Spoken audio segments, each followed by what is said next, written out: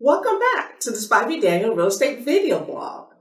Today we are going to discuss why it is imperative to get a pre-sale inspection when putting your home on the market.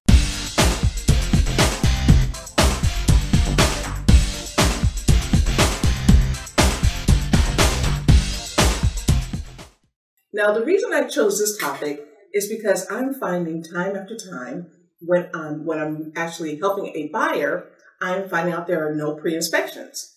So what happens is if we're getting inspections, and once we get the inspection and find out there's repairs that have to be done, we are renegotiating our offer price midway through the contract, which is really not good for the seller.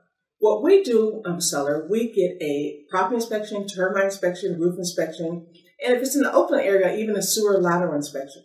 That way, the seller is 100% sure on what repairs will need to be done, and all negotiations are done on the front end, opposed to midway through the contract. And that's very crucial because typically as a seller, whatever your net is, you'd like to know what that's going to look like on the front end and not midway when the buyer's coming back trying to renegotiate. So if you have more questions regarding this and how it works, feel free to give us a call and I'll go into more detail, give you some examples. But the most important thing to know is pre-inspections are vital.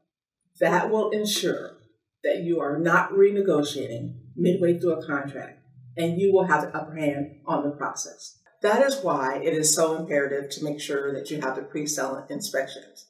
If you have any questions, if you'd like to have more information about how the process works, feel free to give us a call. Thank you.